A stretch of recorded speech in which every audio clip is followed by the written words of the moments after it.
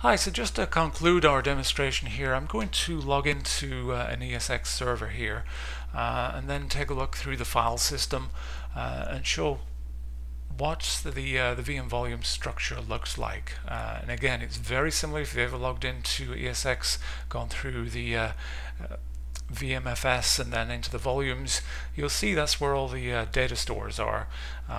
Whether they're SAN or NFS connector, in this case VM volumes, we see our NetApp container 1. Let's CD into that and take a look at the contents.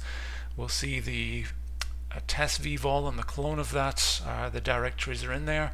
So let's CD down into that test VVOL. And we'll see you're very familiar if you've ever done this on ESX servers today.